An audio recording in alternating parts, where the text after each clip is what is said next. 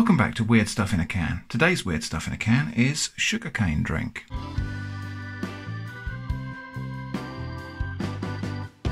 So yeah, this is sugarcane drink, TAS brand. I bought this in the International Food Store in Portswood. It cost 99 pence and it is a can of drink made from crushed sugarcane. So the ingredients are water 54.9%, sugarcane juice 40%, cane sugar 5%. So sugarcane juice, and then they've added some sugar. That's good. Good to know. Citric acid regulator 0.1%. Distributed by TRS Wholesale in the UK. Product of Thailand. Manufactured by, well, TAS, I presume, Vara Food and Drink Co. in Thailand. Serve chilled. Store in a cool place. Product and expiration date on bottom of can. Well, let's just check. 2023, so we're well in date. Chill and shake well before serving. Good to know that you have to shake it. That presumably means it's not sparkling. So, it's a pull tab can, so, you know, I'm just kidding. So, let's open it up and have a look. Ooh. Nice hiss. That's interesting.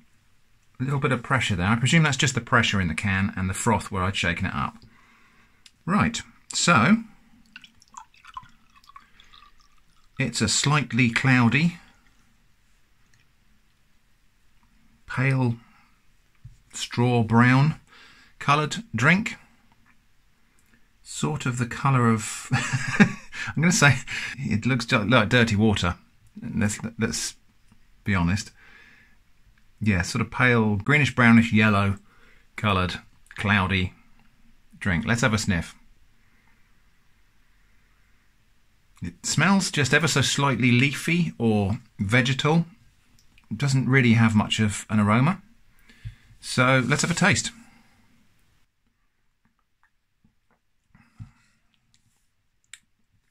Sweet. Sort of slightly grassy, and that shouldn't be a surprise because sugarcane is indeed a grass. Ever so slightly fruity, yeah, fruity sort of flavour maybe, and slight nuttiness like maybe coconut water as well. So quite pleasant. Doesn't actually taste as sweet as I might have expected.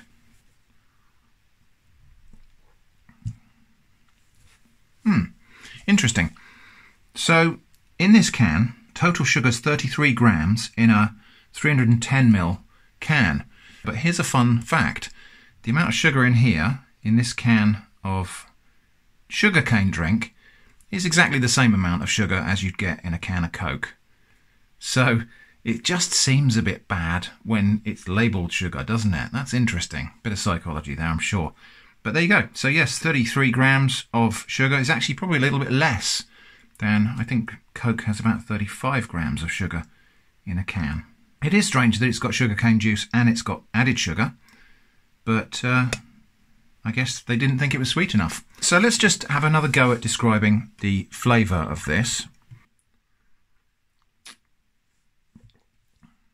Right, so sweet, tiny little bit earthy and grassy,